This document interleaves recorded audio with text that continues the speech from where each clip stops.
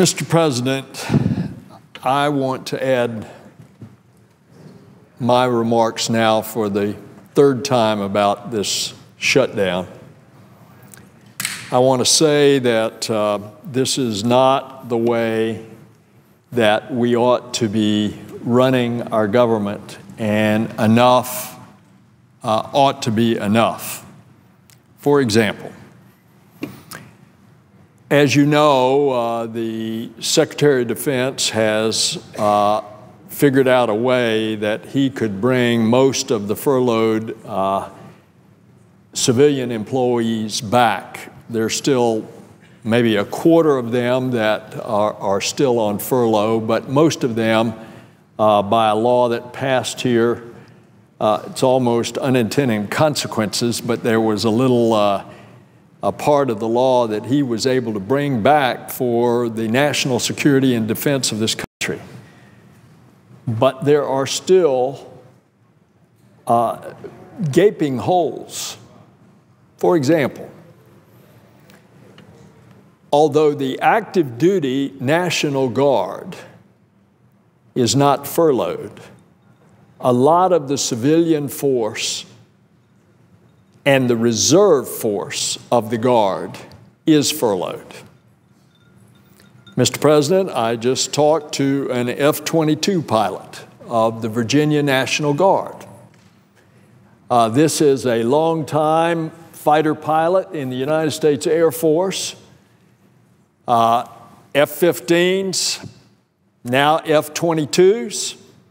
He has transitioned to the National Guard, went to a unit that has the F-22s, which is the Virginia National Guard.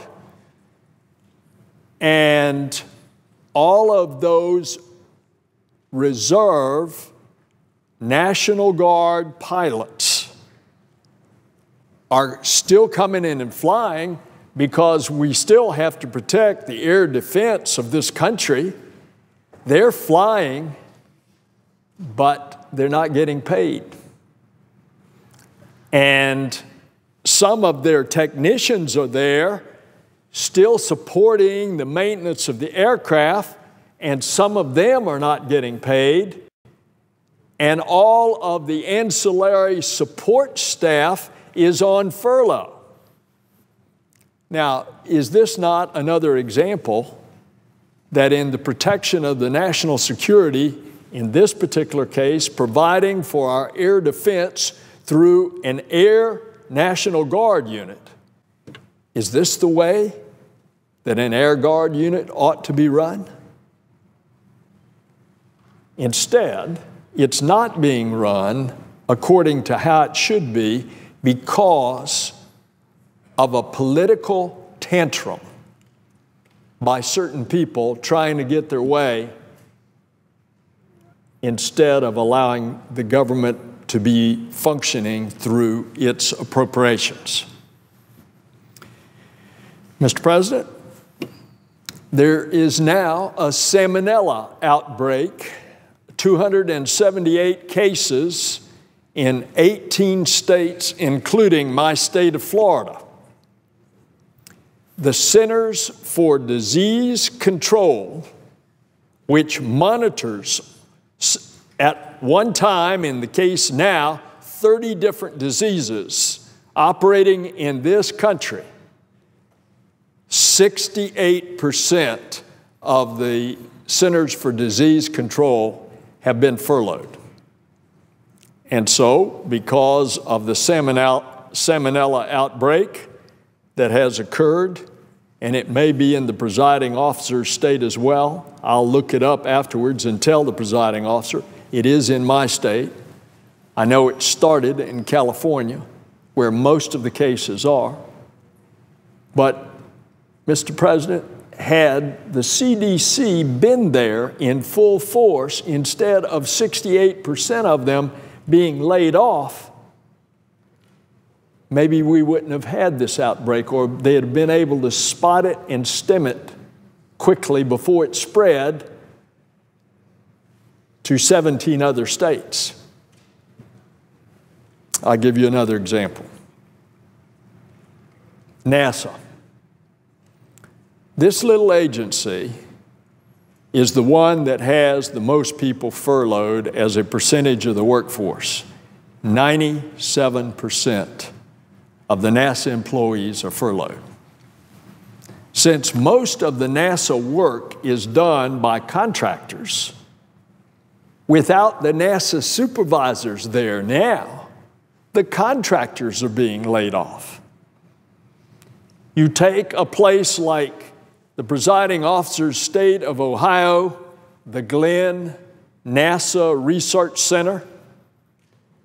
Look at the impact to the people in that community.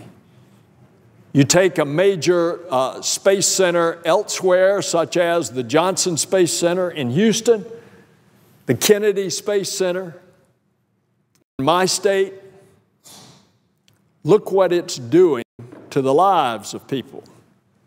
But remember that we have a mission that is going to Mars that has a unique one-time in 2 years launch window starting the middle of November into the first part of December. If that narrow 3-week launch window is missed because of the lack of preparation of this spacecraft to launch, there's not another launch window for 2 years. Because of that, we were able to get NASA to recall that team.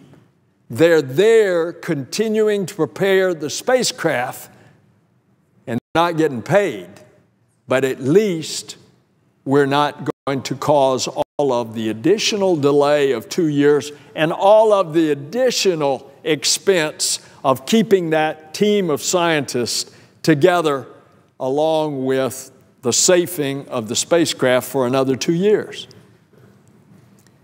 Now, there are 3 examples. The National Guard and the defense of this country, the salmonella outbreak because of the layoffs of the CDC, the Centers for Disease Control, and NASA. This should not be. Enough is enough.